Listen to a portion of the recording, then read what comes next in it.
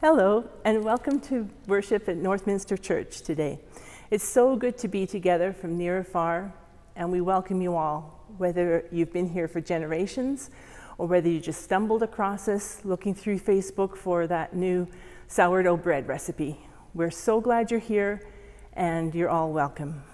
Thank you for worshiping with us today. We light this Christ candle as a symbol of Christ in our lives, whose light and love guides us in the creativity of our faith, to explore new avenues, to develop a caring community, to envision a world of peace and freedom. As is our custom, we also acknowledge in a moment of gratitude that we live, work, worship, and play on Treaty 7 land. I invite you now to watch this threshold moment video to more deeply prepare our hearts and minds for worship.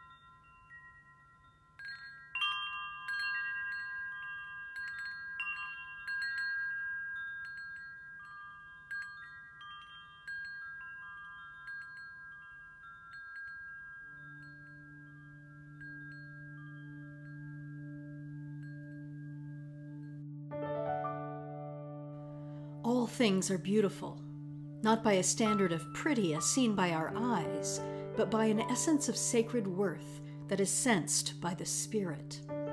This is the root and heart of compassion and justice. Beauty is the threshold to divine goodness and a door into radical compassion. Contemplation trains our spirits to see this deeper truth. Over the next 6 weeks, we will pursue a contemplative life to deepen our spiritual capacities so that we might live as beloveds of God who extend goodness in the world.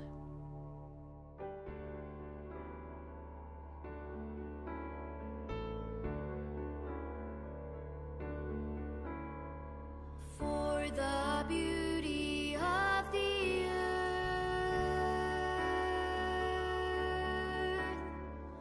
for the glory of the skies, for the love which from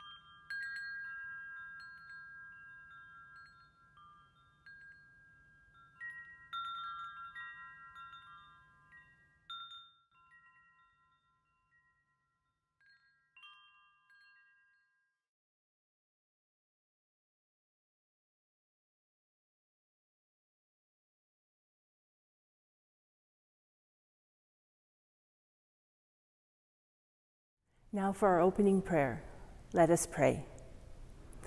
Divine goodness, Holy One, pause for us this moment, bear us up in this time, hold us for eternity. We offer ourselves in connection with you. We allow ourselves this love from you.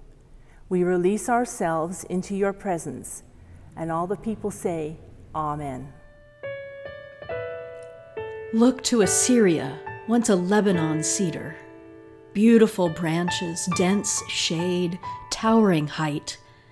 It is top among the clouds. Springs nourished it, and deep waters made it grow tall. Their streams flowed around its base, sending their channels to all the trees in the countryside.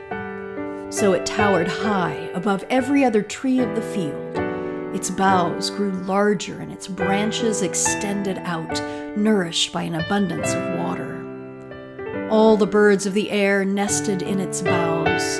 Under its branches, wild animals gave birth to their young. All the great nations thrived in its shade. It was majestic in its beauty, with its spreading boughs, its roots reaching deeply into an abundance of water.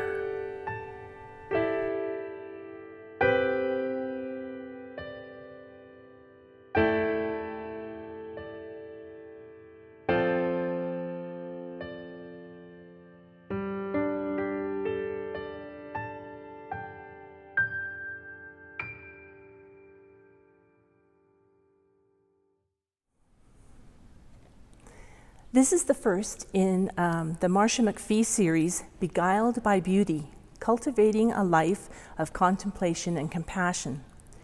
Dr. McPhee, if you'll recall, was the author of our last two Advent series and our last Lenten series, and she always provides a thoughtful and thought-provoking framework of suggested readings and music on which to build a meaningful worship experience. And I hope this is going to be one of those. When I was informed that we could use more volunteers to assist with the summer services, I acquiesced and I said, all right, I'll do it.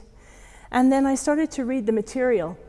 And the more I read, the more I thought, what was I thinking? How am I going to do this? Is pretty deep stuff.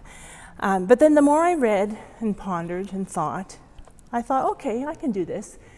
But more importantly, I thought, we can do this. And so, week 1 of Beguiled by Beauty, beauty, contemplation, and radical compassion. So, if your source of information and experience were to only come from the media, undoubtedly you would think we were surrounded by nothing but ugliness.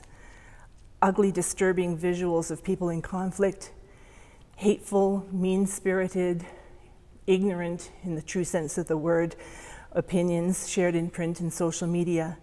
How can we possibly speak of beauty, let alone beguiled, charmed, or enchanted by it?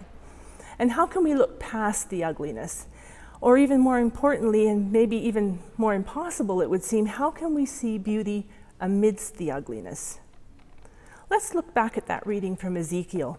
There's this beautiful cedar tree spreading its branches to provide nests for the birds, shelter and safety for the animals, and in its majestic beauty to provide shade for all the great nations. In this reading, we're invited to, in the words of Professor Ali Utley, meditate on the majesty of nature. Well, that all sounds easy enough. However, our view of beauty is constantly being influenced by the media. And even they change their mind from fashion cycle to fashion cycle. Even the expression, beauty is only skin deep, could easily be misinterpreted that it's only being beautiful on the outside that counts. And in the millions of dollars that are spent on makeup and elective cosmetic surgery, well, they do nothing to belie that thought. The other one we hear all the time is, it's what's inside that counts, which is of course absolutely true. But in my teenage mind, I always hear it being prefaced with, never mind, and making it seem to be valued as a distant second to having a Kardashian exterior. But unlike us, who could easily be conditioned to view beauty as an external only and to respond to people accordingly, God sees us in our entirety, inside and out. In her discussion with Marcia McPhee, Dr. Wendy Farley talks about how God views the world and how he delights in it, is beguiled by it. Our recognition of the beauty around us, not just the obvious, the stunning sunset or the first robin of spring, that recognition, she says, is a link between the human spirit and the divine goodness that is God. And she uses the example of the creation story in Genesis. God saw everything that he made and said, "Behold, it is very good." God was entranced by what he had created. He was the project manager. He could have constructed the world any way he wanted, but he chose to include the platypus with the swan. And he was very pleased with what he had done. There was no need for gratuitous superlatives. It was very good, and he loved it. And he didn't spend the seventh day upgrading it or tweaking it. He rested, content in the goodness of his creation. He was beguiled by its beauty. So, how are we to recognize the beauty around us and see the world as God sees it? Lest we're tempted to throw in the towel already, thinking this is an impossible task, I ask you, when you describe someone you love, a family member, a friend, do you start off by saying, well, they're tall, they have brown eyes, they dress really nicely? No. You say, they're just lovely, so kind, so thoughtful, so funny. Nothing to do with externals. Beauty is in the eye of the beholder. Not so much seeing with the eyes as seeing with the spirit. Through prayer and contemplation, we can develop that sixth sense, not being able to see dead people, of sensing with the spirit. So how do we move towards sensing with the spirit? There are many avenues of contemplation, meditation, prayer, and innumerable books written on the subject of how to achieve a contemplative lifestyle. C.S. Lewis wrote a book in 1942, The Screwtape Letters, a series of letters from a senior devil, Screwtape, to his nephew Wormwood, a devil in training, mentoring him on how to secure the damnation of a particular soul, referred to only as the patient. C.S. Lewis speaks indirectly to the importance of contemplation. "My dear Wormwood," he writes, "be sure that the patient maintains completely fixed on politics, arguments, political gossip, and obsessed with the faults of people that they've never met serves as an excellent distraction from advancing in personal virtue, character, and the things the patient can control. Make sure to keep the patient in a constant state of angst, frustration, and general disdain towards the rest of the human race in order to avoid any kind of charity or inner peace from further developing. Ensure the patient continues to believe that the problem is out there in the broken system, rather than recognizing that there's a problem with himself. Keep up the good work, Uncle Screwtape." Sound familiar? In another passage, Lewis writes, "It's funny how mortals always picture us putting things into their minds. In reality, our best work is done by keeping things out." Not to minimize anything. The journey is important, but it's the destination, that end goal of seeing the beauty in the chaos around us that is important. And where do we start?